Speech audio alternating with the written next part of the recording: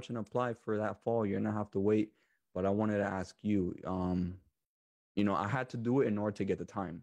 If I were to take February, it would be, regular time, which, now that it gives my doctor enough times for me to get those documents and send it to LSAC, am I still okay for fall, or is it going to have to be spring of 2023?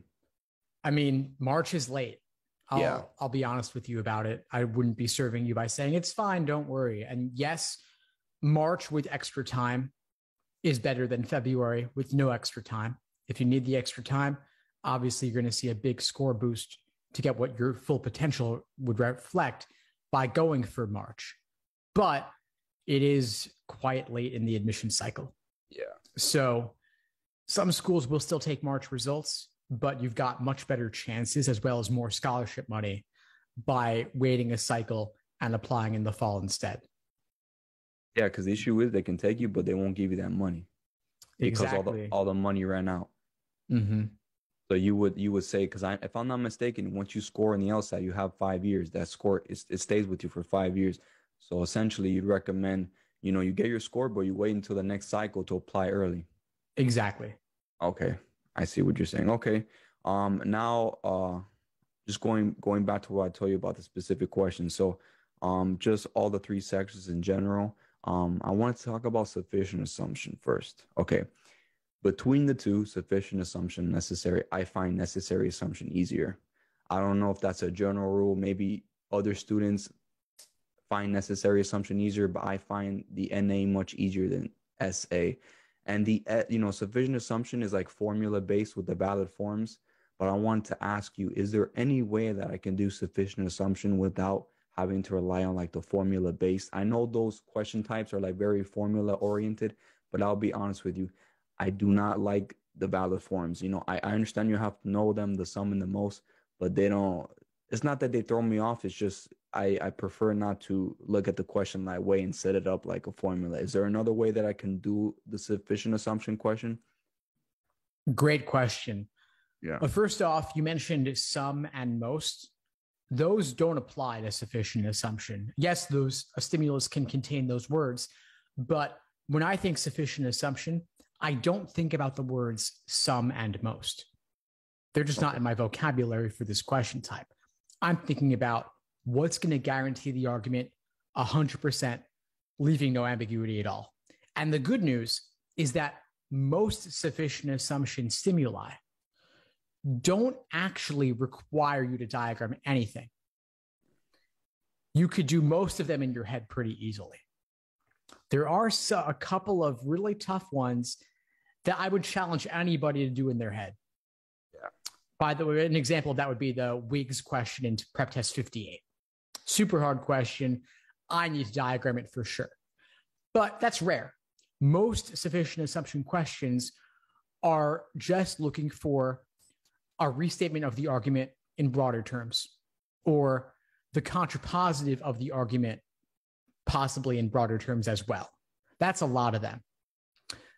Another really common format would be simply connecting the new term in the conclusion back to the evidence. Usually there's going to be in a lot of the cases, there's going to be some new concept in the conclusion that never appeared in the evidence. And so justifying its presence there by linking it back to the evidence will guarantee the argument. So essentially, sufficient assumption in the answer choices, it brings on new information that guarantees the conclusion. Yes, we have to view sufficient assumption questions from the perspective that they are opening the door to new information in the answer choices. And the correct answer, if true, would guarantee the argument 100%, leaving no ambiguity at all. I do recommend watching the workshops where I break it down with formulas, because it can help you even if you don't draw things out on test day. It can help you see them in a different way. But ultimately, if you don't want to diagram them, in most cases, you don't need to, and you'll still be fine. Yeah, no, I mean, I understand for certain question types, like, parallel reasoning, other question types, you're gonna have to diagram. You're gonna have those questions in LR that you're gonna have to diagram. It's just Well, for parallels I would diagram sometimes, not all the time, sometimes. okay, parallel you diagram sometimes. So I mean, I guess you could say it's just a different way of cooking your food. I just rather do SA with the least amount of diagramming possible. And maybe that's why I prefer the NA, necessary assumption over the SA, but I'm gonna try with that input that you just put of, is the answer choice is gonna have new information and the answer choice is gonna be powerful that it proves the conclusion 100%. Yep. My second question was for the curveball games. So, I've done a couple curveball games already, and what I'm seeing is once I diagram it, it's not as difficult because you have it diagrammed already. You just have to follow the rules and you have to make sure your conditional logic's, okay.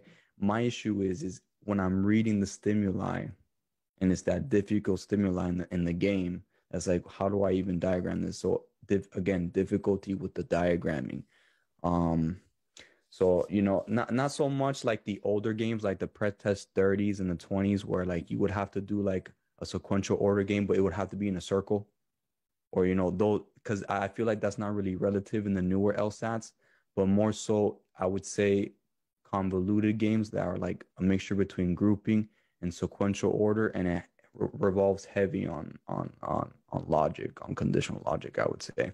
So it's just those games that you're like, okay, how do I diagram this? It doesn't fit the stigma between the basic in and out, grouping and basic sequential order or double sequencing, those type of games.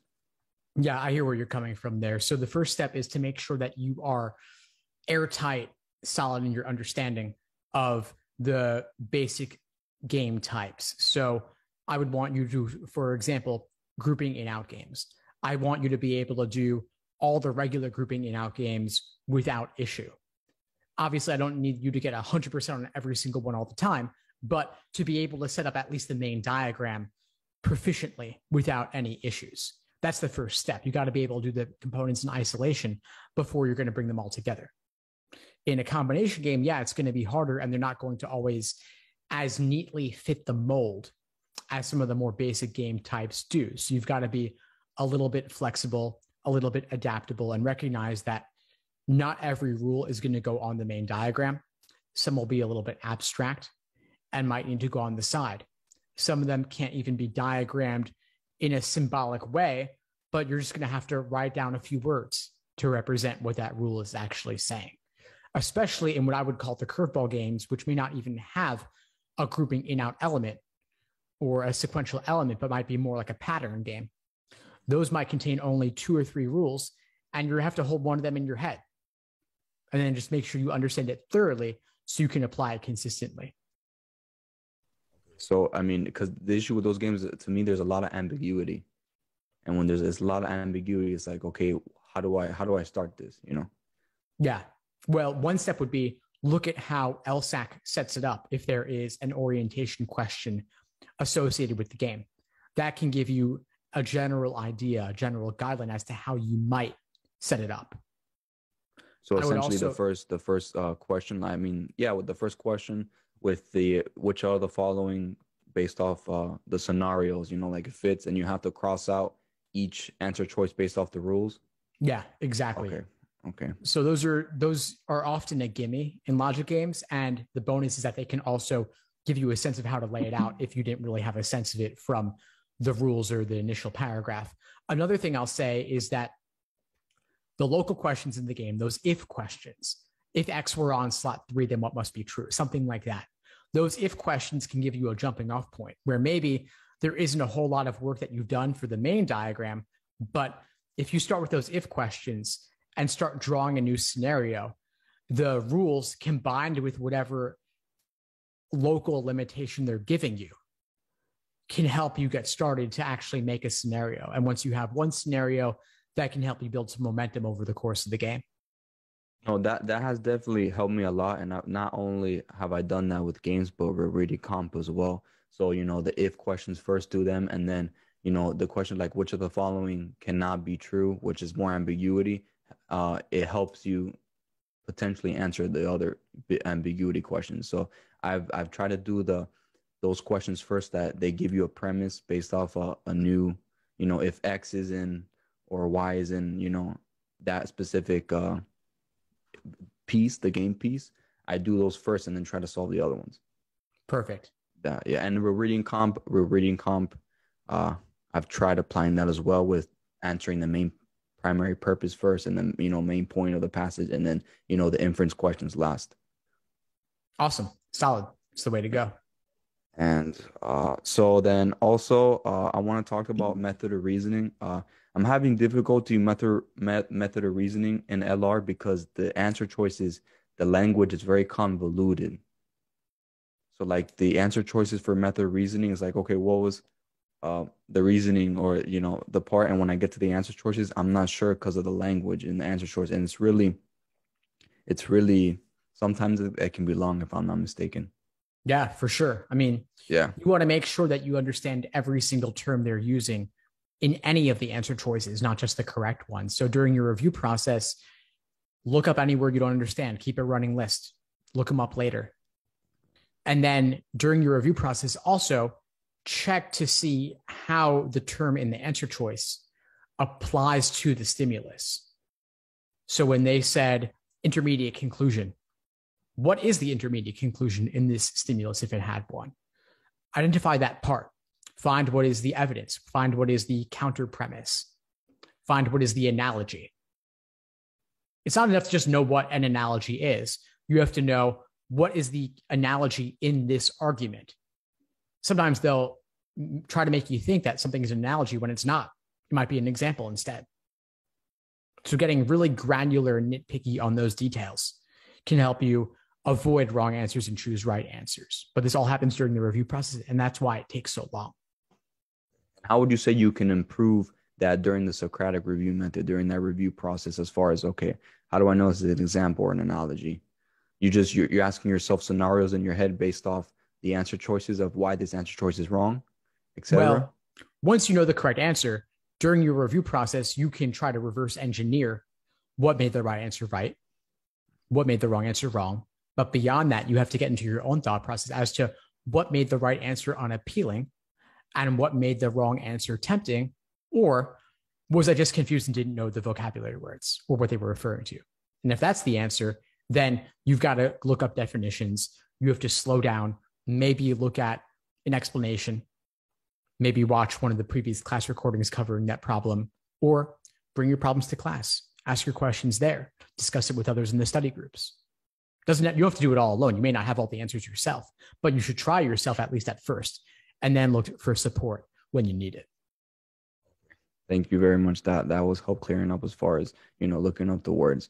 And then lastly, for most strongly, MSS most strongly supported, I have difficulty sometimes with narrowing it down to one answer choice. I always have two answer choices for most strongly supported. I'm between two, and I know, for example, for most strongly supported, you can have all the answer choice that support it, but there's that one answer choice that supports it the most. Great So question. Okay, I think that's my question, narrowing it down for most strongly supported. All right. So most strongly supported.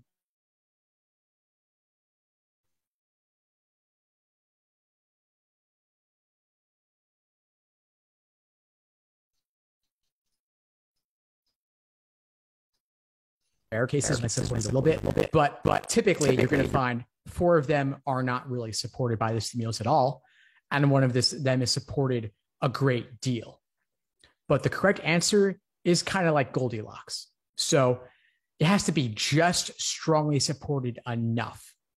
It's not always a must, but it's also not simply a could.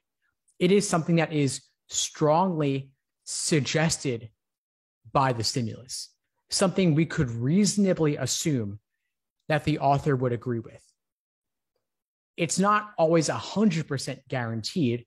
I think of it more like it's 90% guaranteed or 95% guaranteed.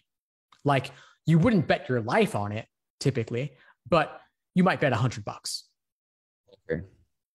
I like that analogy. That's a good analogy. That could, so that way I can see it in that spotlight. Okay. And then for reading comp, just before I ask my last question, as far as for uh, a little more guidance for a study plan. I've even though I've read some of the study plans that you have for 1 month, 2 months, etc. for reading comp, just the same thing. So like for example, uh if I grasp a passage, there's some questions that I have difficulty with answering because I'm not sure what they're I know what they're asking, but I'm not 100% like I know what to look for. So like the offered, for example, the author of the passage will most likely agree with, and then they give you the convoluted language for the answer choices. I've noticed I get confused with that question type. The primary purpose as well, not the main point. The main point I'm able to grasp once I grasp the passage, but I would say primary purpose of the passage, and then the author will most likely agree with blank, and then they give you the answer choices. Okay. Okay. Well, primary purpose, I want to start there because that one should be easier than author most likely agree. Primary purpose and main point are very similar. Hmm. And I'm not saying that they're easy, but you should orient your reading comp question solving approach to start there. Because if you don't know the main point, if you don't know the reason the author wrote this passage, then how much do you really know? It's kind of like watching a movie but not knowing what genre it was. So you should know whether it's a horror movie or a romantic comedy or an action movie, right? Those are broad strokes. Then you can narrow down more specifically to the plot, but you got to know the genre. Similarly, for reading comp, we want to know, why did the author sit down and write this? What is the major thing they're trying to communicate? If they could leave you with only one thing, one idea, what would that be? So I want you to approach the main point, primary purpose, like it was a logic games orientation question. Start there, use it to ground yourself. And unlike logic games, you can go into reading comp main point or primary purpose with a prephrase, an idea, a prediction. How do you articulate the main idea? And then look for LSAT's description of it. If that can guide you a little bit, you should at least be able to knock out 3 of the choices. And then out of the remaining 2, in a lot of cases, the tempting wrong answer will be something that is technically true, but is not the main point, or is not the main reason why the author wrote this. It might have been a side detail, or might have been limited to only 1 paragraph out of 3 paragraphs. Definitely. I like that orientation example, where you can see if the author wants you to take away with one thing, and based off that one takeaway, if it doesn't match the answer choice, you can cross it right away and then narrow it down. That's definitely a good ideology. I appreciate that. And then yeah, no, just finally I wanted to ask you as far as for an ideal plan based off One more thing before the ideal plan. You also mentioned the inferential questions. Author most likely to agree. I want to make sure we cover that too. Oh, yes, I'm sorry. Yes, I forgot about that. The author would most likely agree with. So, sometimes with those questions, I think I get them wrong because I have an understanding of the passage, but it's not 100%. So it's you read a passage, or like you said, you watch a movie, you basically understand the basis of the movie, but you didn't grasp the movie 100%. So I guess that's my takeaway as far as maybe why I'm struggling with the author would most likely agree with. Yeah, sure. So the author most likely agree with, just to continue this movie analogy, this could be a minor subplot that you didn't care about at all, with a minor character that you didn't care about at all. But it happened for 3 minutes out of a 2-hour movie or more. And you have to go back and rewind and catch it. You have to scan back through the whole movie for that one little thing that was an aside. And if you'd gone to the bathroom and came back, you wouldn't have even missed anything. Yeah. Or felt like you did. These questions can be like that sometimes. You never really know what they're going to be. I mean, if they say the author would most likely agree with what, there's a million things they are likely to agree with. So you can't prephrase this. Instead, you've got to likely work more by process of elimination. And then see, for each choice, do I remember that happening? If the answer is maybe, then that's when you go back and look. So you don't have to go from A to E. If C is a maybe, start with C and scan through the passage looking for what might have referenced choice C or supported choice C. You can also use Control F or Command F to find keywords more quickly. It's not always going to give you the answer, but it can definitely help. So I would test that out. And make sure during your review process that you always can find specific support in the text for those correct answers. It's there. It might be buried. It might be paraphrased. It might be referred to in the negative. So, for example, if John only works Monday through Friday, we can infer he does not work Saturday or Sunday, even though the words Saturday and Sunday don't appear in the text. It's implicit. It's So implicit. it's harder to spot on a scan, but it is still technically something we can infer based on the passage text. So essentially, like, if the answer choice has an analogy, but not the same exact analogy, because it's obviously different. You go back to the passage and you try to find an analogy or something that the author agreed with that he used to see if it's similar. It may or may not be an analogy, but you want to look, you have the right idea. You want to look for some sort of example supporting that choice. I'm sorry, some sort of an example supporting it. Okay. A detail. It could be a single sentence in the entire passage, but that single sentence gives us a hint as to the author's opinion. And then we can reasonably assume or reasonably infer what they would most likely agree with going forward.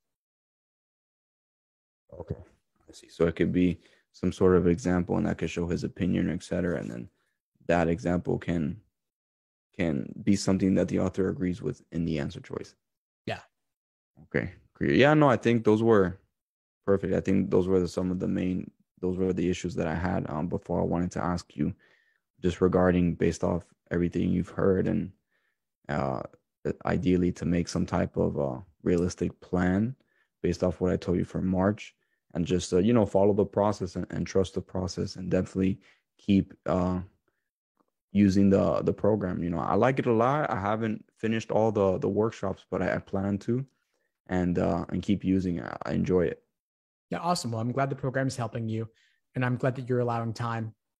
We're aiming for March now, speaking in mid-January. You've got about 2 months, and so there's a lot you can do in this time. I would say that you already at this point, it seems like you have a pretty solid foundation and familiarity with different sections, different question types. You've clearly been putting in the work. I'm sorry to cut you off. I also don't want to give you the wrong impression. I've gone through the question types, but there's also some questions I feel like I haven't done enough compared to others. You get me? So Yeah, like for example, totally. I've done a lot of necessary assumption, but maybe I haven't done enough of method of reasoning. Like Right. there's some questions I've done not as much. All right. Well, the first step is then fill in those gaps. Review the question types you don't feel as confident in. Watch the foundational videos covering those types. Watch the workshops covering those types. And then drill some questions of those types. That's the first thing.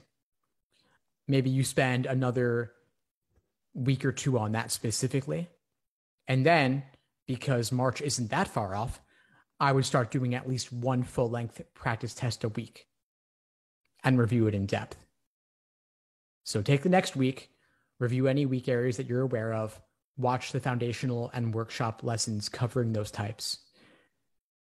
After you've done that, start up with the full-length exams and reviewing those in depth. Also, the classes. Show up to the live classes. We have live classes Monday through Thursday every single week. There's classes and study groups you can attend before and after. You don't have to attend all of them, of course, but if you're working on logical reasoning that day and logical reasoning happens to be the class tonight, if you're available, I would attend. Bring your questions, ask your questions, work through problems with others, especially as you're reviewing. Perfect. Thank you. I definitely appreciate that. I've joined 2 classes, I believe, right now, but I just want to let you know, starting and as the LSAT date gets closer, because this is a family business, I'm going to be able to mitigate and go from three days out of the week working to 2. Nice. To have more time working. And I'm thankful, that I'm able to do that. So I think that's gonna give me a huge gap as well, as far as being able to cover the weak areas and show more often up to live classes. But I do like the one full length practice test a week. I wanted to ask you, as far as for blind review, because I know that's where it grows. how long would you say it takes to blind review a practice test in depth fully? Is it take 2 hours, 3 hours? I mean, I've even heard people that it takes them a whole entire day, like up more than 4 hours, obviously within breaks, um, to blind review a whole exam. It could, where the review process takes a long time when done properly and done fully. So that's why I'm saying, given that you work with the family business, I wasn't going to say 2 exams a week because then you may not have enough time to review them all thoroughly and work on weak areas as well. So yes, it can take 4 hours. It can take a day. Part of it depends on how many questions you get wrong, how many questions gave you difficulty, and then how thoroughly are you reviewing each question. You'll see in my classes, for example, I'll spend an entire hour reviewing one passage in depth and might not even discuss the questions.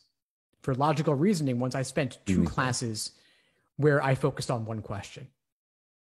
Well, So you can go deep with it. You can analyze questions or passages from a variety of different angles. You don't have to do that every single time. But if the question is really giving you trouble and you think there are really some takeaways and insights to be gained from going that deep, then do it. Obviously, you don't have 50 years to do this. There are trade offs you have to make. But for questions you get wrong and have difficulty with, it's worth taking some time. okay. And then finally, my last question I wanted to ask you. Um, so as far as for practice tests, I was thinking about starting at 50, 50 going all the way to 90. I've done some of the newer ones because I did take November. I've done 92. I've done prep test 90, prep test 76, those newer ones. But would you say starting from 50 or maybe 55 and then working my way up? And then would you say, do I have to do all the games from prep test 1 to 30? Because when I was on 7 stage, I mean, I still have that program to cover all the games that it has. And all everyone says on that community says that, oh, if you do games 1 through 30, it's going to give you a solid foundation. But like I told you, and you're aware, some of those games are fairly old and they don't apply to the newer versions. It's a good question. I mean, again, there can be trade offs. You only have so much time. You've got to budget it accordingly. Okay. There's definitely benefits to be gained from doing all those old games, but there's also a lot of benefits doing more recent exams as well. So you kind of have to pick and choose where to allocate your time. And that's why, again, I'm saying 1 exam a week, not 2 exams a week for you. And you do these older games or do some older logical reasoning or whatever you need a little bit on the side in addition to those full length exams. And then anytime you can get away from work to devote to the LSAT will definitely be to your benefit as well. Apologies, I have to sign off in a moment. I have another call waiting for me. No, no, absolutely. I mean, you've been more than enough because honestly, I'll be honest with you. I want to take this March and that's it. I'm done.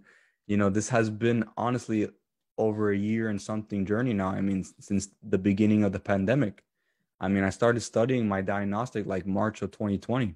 So it's going to be 2 years pretty soon, if I'm not mistaken. So it's like I want to, that's it. Go all in and get it over with and enjoy the fruit of the labor in the long run and just get started with law school, I should say. So For sure, JC. Well, it's great to meet with you again.